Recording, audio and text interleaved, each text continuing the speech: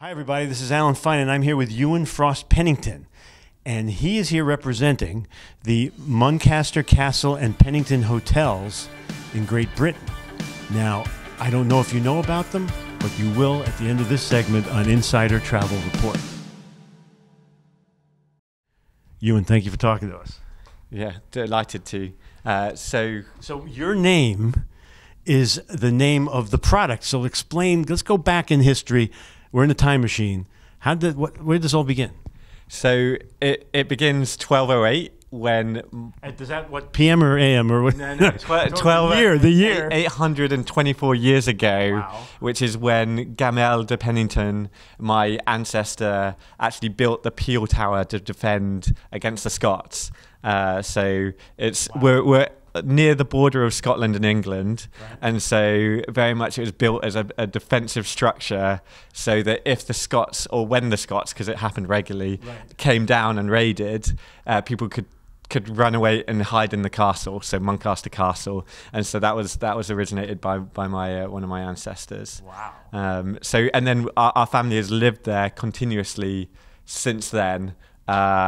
Many generations. It's never been bought or sold, and we now have this. For one of my lines is just consistent. Like we know who lived there, what they were doing, and ironically, I'm 3/4 Scottish. So the Scots finally took over, but through marriage, rather than peacefully. Yeah, rather than warfare. Yeah. So yeah, my dad's Scottish and my mum's half Scottish too. So one of my grandfathers Scottish. So, wow. So yeah, but essentially the family is then over the subsequent 800 years. It's just like, oh, let's have a conservatory, but instead of a conservatory, it's like let's have another tower. Mm-hmm. And so it's then just been built out like from then, and now we have 80 chimney pots. I've never actually counted the rooms. I don't actually know the exact number of rooms, but I live there. I've just moved back there from America, so I've been living in San Francisco for the last 3 years, and then in June, kind of made the decision to go back and help my parents retire because I'm going to be taking over. In the long term, it was like either I get my green card or I go back and take over a historic castle. So I've chosen the latter, but I still want to bring some of that American magic back to the UK, and that's why I'm excited. We're launching this new product that is a kind of heritage package to welcome Americans to the depth of culture and history that we have associated with the castle. Wow! So this is the genuine article. And so, what exactly are you offering? Because it was all private home, and now, what are the products? Yeah, so what my parents have done is, it's the classic aristocratic story of hit hard times, sold off large bits of the land and the assets that make money. So about 50 years ago, my family started to turn to tourism, but until now, they've very much focused on the British tourist market, so the day visitor, and we do have quite a lot of tourists that come. But what I'm excited about is the fact that they only come between 12 and 4 p.m. To visit locally. They drive over. They drive over, and it's kind of been a bit of a secret for the international market. But basically, the castle, these amazing staterooms, sit there empty for 90% of the 80% of the year, and it means that in the evenings we can have fantastic dinners. The grand dining room there's nothing like it. We had a dinner there last Saturday. It's a video. We went to the library afterwards, and you can have whiskey, port, and these rooms are special. It's exactly what my these ceilings are like miles high. I mean, yeah. I mean, exactly. Yeah. And I mean, it's also just the intricate details. This is like even on the ceiling. Even on the ceiling, yeah. Like the library, for example, we've painted the constellation of the stars in 1208 when the Penningtons first arrived at Muncaster. So as it was then. Yeah, as it was then, and it's done in a really nice way.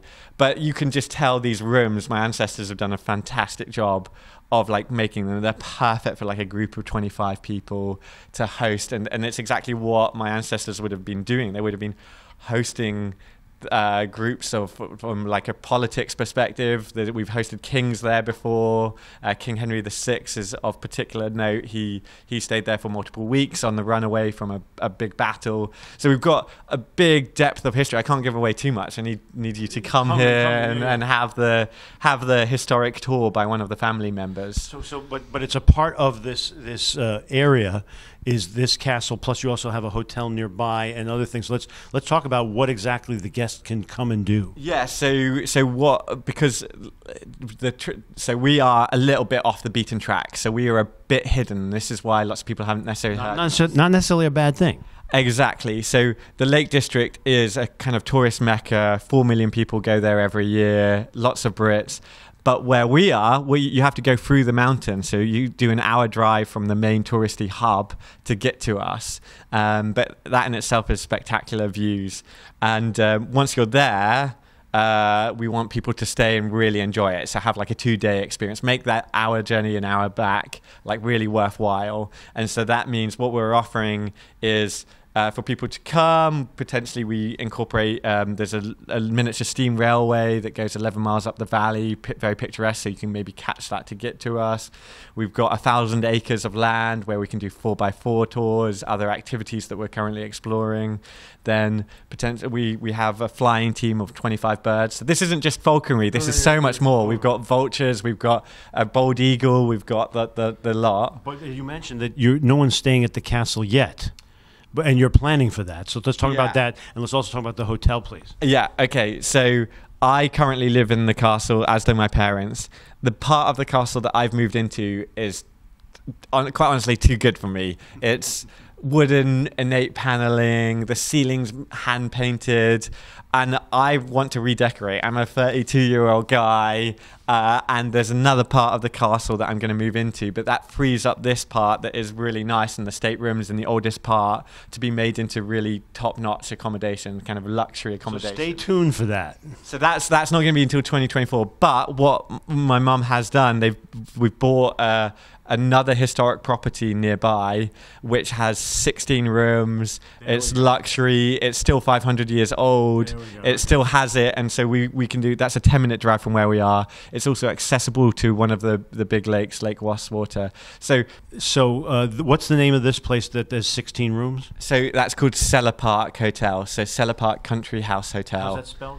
Sella, S-E-L-L-A, and then Park. And it really is a pretty special place. Like, the ideal for us is for you to come for at least 1, if not 2 nights, because to actually fully appreciate the space, we think you need that amount of time, and it allows us to give you the depth of experience. But you can stay longer. You can stay longer, of course. The longer the better.